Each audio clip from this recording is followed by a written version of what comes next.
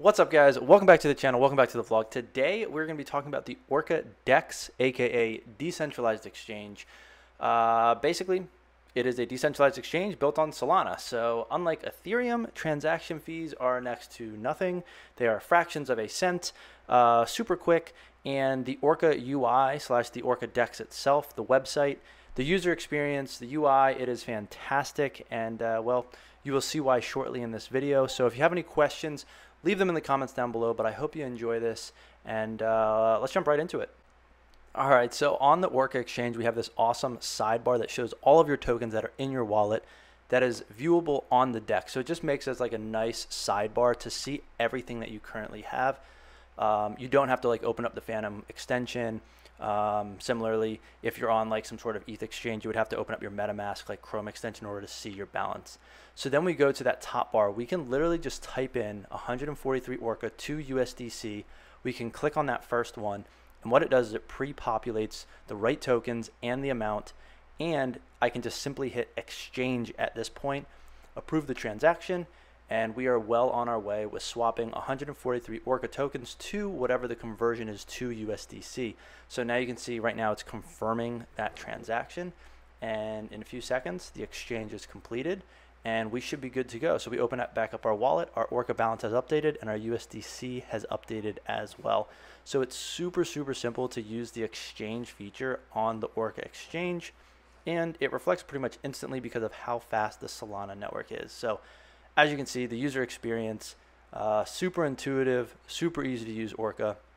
Next, liquidity pools, liquidity pairs, liquidity mining, whatever you want to call it, also super easy to use. The reason for this is that you don't actually have to create the LP tokens before staking those in a liquidity pool. What you can do is you can go straight to the pools tab, as we're doing here, and we can go down to the Orca USDC liquidity pair right here, and we can hit deposit.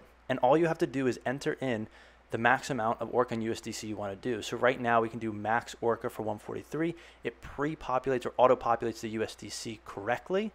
And then you can see that it tells you how much you'll make per month and what the yearly returns will be based on the amount that we're putting in. So now we can just hit deposit, and it automatically creates the liquidity pair. We go ahead and approve this transaction. I like to take screenshots just so I have sort of reference of how much I'm depositing into these pools.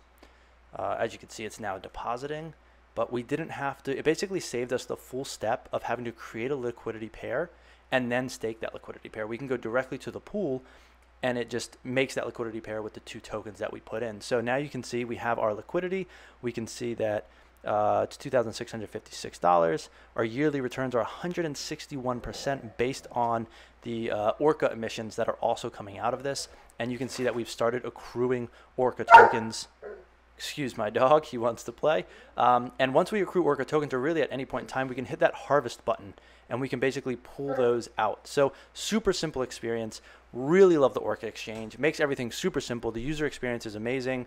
You can literally just type in exactly what you want to do, and it does it for you. So you don't really have to know exactly what you're doing with some of these decentralized exchanges, because a lot of times it's a little daunting.